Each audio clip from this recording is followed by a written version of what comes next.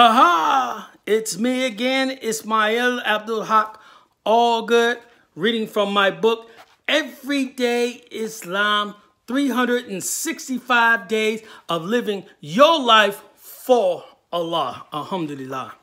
We're on day 24. See yourself as God does. You can get this book on Amazon.com. Just type Everyday Islam 365. And you can get a copy there. Don't forget to like and subscribe.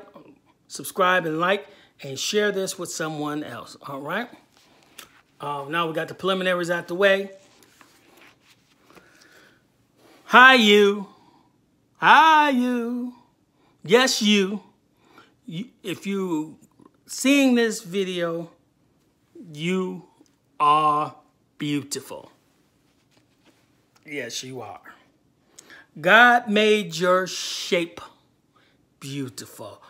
Perhaps your body is imperfect or flawed in some way, at least in your mind, yet you're still beautiful. So get over yourself and embrace your inner swag. To do so is to get in touch with the divine. Seeing God, Allah's handiwork in you.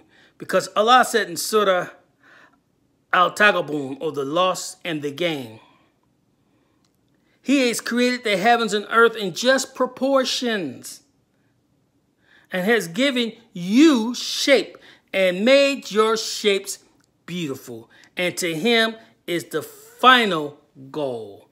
That's Quran 64:3. Are you ready to stop colluding with a culture that makes so many of us feel physically inadequate?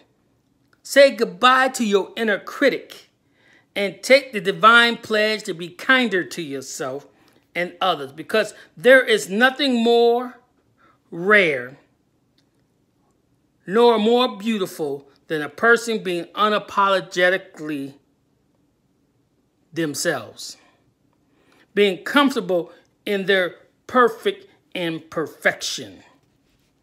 So what? You might be black. So what? You might be pale. So what? You don't have big eyes, or your eyes are too big, or your lips are too thin or too thick. So what? Whatever, you might be a little overweight, or you're too skinny. So what?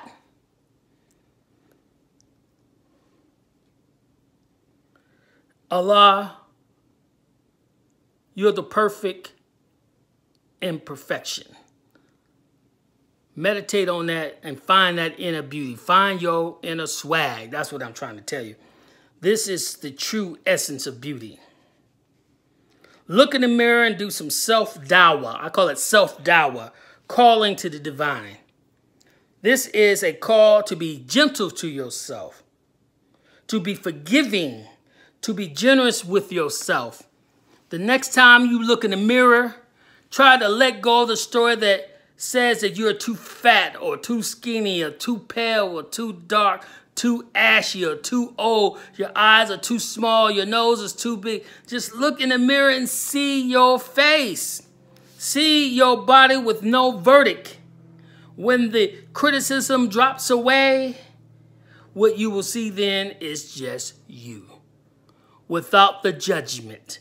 And that is the first step towards transforming your experiences of the world. Then you can see yourself just as Allah sees you, beautiful.